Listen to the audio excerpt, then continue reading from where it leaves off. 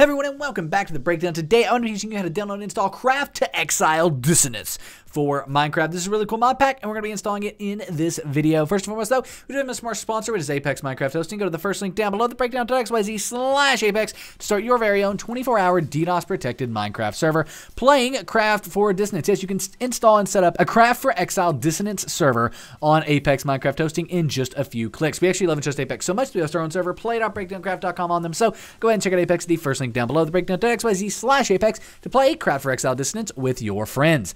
Nevertheless, let's go ahead and get it installed in this video. The first thing you want to do is download the Curseforge launcher, which you can find linked in the description down below. The breakdown.xyz/Curseforge launcher will get you here. Again, that's the second link down below. Once you're here, you want to click on download for Windows.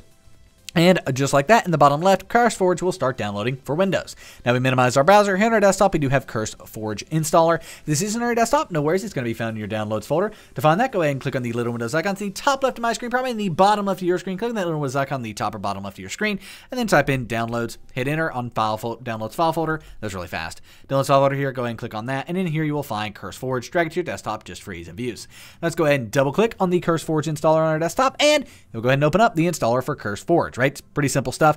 Right here, boom, there it is, Curseforge installer, powered by or on Overwolf, and then go ahead and click next, and it's going to go ahead and ask if you want to install a desktop shortcut for Curseforge. Unfortunately, you do need to install Overwolf as well, and you don't have to, though, install a shortcut for that. We also want to agree to their terms of service there. Click on next, and it's now going to go ahead and install both Overwolf and Curseforge. Again, you need Overwolf for Curseforge, and it installs them all at the same time. Overwolf is the company that owns, maintains, and runs Curseforge, the launcher, the website, all that stuff. But nevertheless, as you can see here, it's now going ahead and getting everything set up, installing it, getting everything running, waiting for it, moving everything together, getting everything launching, reloading your computer. No, it's not doing that necessarily, but now there we go, it is installed. And we did get a helpful pop-up as well on like a thank you for downloading from Curseforge there. Boom, it went ahead and opened up right like that. It says it's installed, awesome stuff. And then we can go ahead and click launch in the bottom right. If you don't have that launch button for whatever reason, you accidentally close out of it, whatever, there's this desktop icon that you can double click on as well. Now, it's going to open up Curseforge for the first time, and one of the cool things about Curseforge is you don't need an account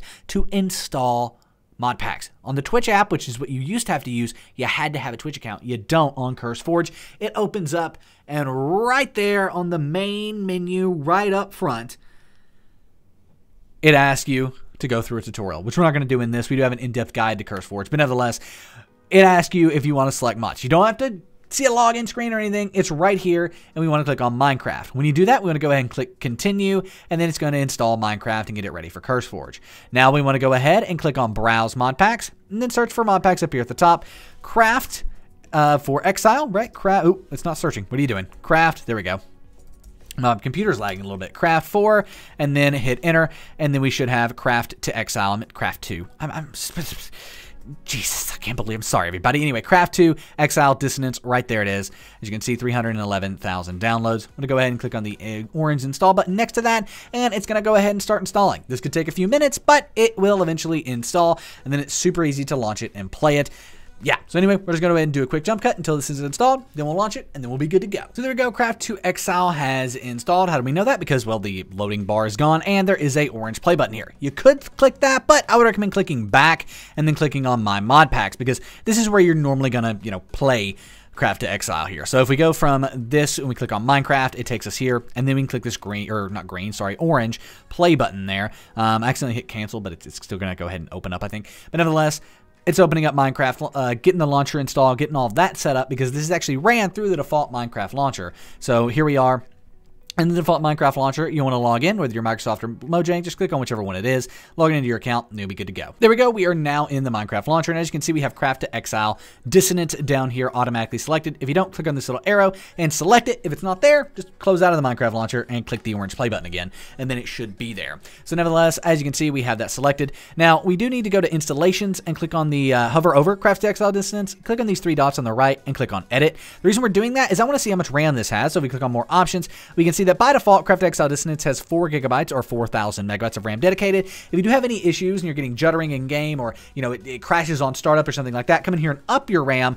But nevertheless, I'm going to go ahead and leave that at 4. I think that's plenty. I'm just going to change our resolution so we can see better once we get in game. Then we can come back to the play button, make sure Craft to Exile is selected there, and click on the green play button. You will get this warning. Go ahead and understand the risk. You know what you're doing. Click play again, and now Craft to Exile Dissonance will open up. This could take minutes to install. It takes forever for mod packs to open up, especially the first time they open up. I say that because if this is your first time playing a mod pack, you might be like, I think something's wrong. It's not. Just give it some time. Honestly, go grab dinner, come back, and your mod pack will be open. Sometimes it usually takes about 5 minutes. Sometimes with some mods, I've seen it take 30 minutes to open a mod pack. So it takes a while. It's one of those time-consuming processes of playing a mod pack, but nevertheless, we're just going to sit back, relax, let this open, and I will meet you kind of as the steps progress. So once this downloading is finished, I'll meet you. Whenever the, Minecraft's opening up, I'll meet you. That sort of a thing as we go through this process. So as you can see, like a white box appeared and started loading up, and then it just reloaded there and made that white box basically bigger, opening up all of sort of the more normal Minecraft resolution that we'll be playing with a little later. As you can see, constructing 161 mods. It's going to take a while. Just expect that. If you start to seeing this get to 100%, by the way, that's an indication you might need to up your RAM, and we showed you how to do that a little earlier. So nevertheless, again, we're just going to sit here and wait. It's going to take some time, but now it is actually opening Craft to Exile. We just got to wait for it to do that. It will take a very long time. Be warned. That took a long time, but here we are. Craft to Exile Dissonance is now installed.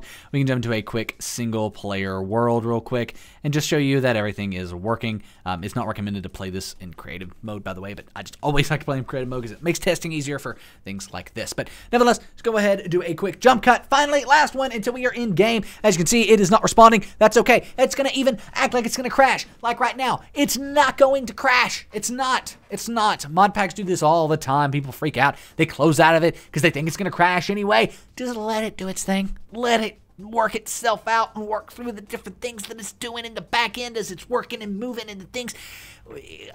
Mod packs are inefficient and just by design. Unfortunately, it's sad, but it's true. And because of that, you get stuff like this that happens. It's not going to crash. It's going to eventually work itself out. But we just kind of have to sit here and wait. We just kind of have to sit here and wait until it does. And then it will just immediately all start working at one time. So anyway, normally I would wait through something like this, but this one looks like it's going to be a little bit of a longer one. That's okay. We're just going to let it sit here and do its thing. And I'll see you once it has worked itself out. So here we are in game. As you can see, we have spawned in what I'm thinking is a predetermined set spawn area. I will say I did have to restart this world. It seemed like launching it with creative kind of caused some issues, so I relaunched it and now we're in survival and things are good. But you can definitely see that Craft to Exile is installed with all these custom blocks that we have in here. I mean, tons and tons of stuff, and we've got some custom like buildings and things like that as well. I think that might even be like a villager or pillager outpost that's been amplified. So there you have it. If you have any questions, let us know in the comment section down below. Enjoy Craft to Exile. This is a really, really cool mod pack with a lot of awesome features. But nevertheless, my name is Nick. This has been The Breakdown. Thank you so much for watching, and I'm out. Peace.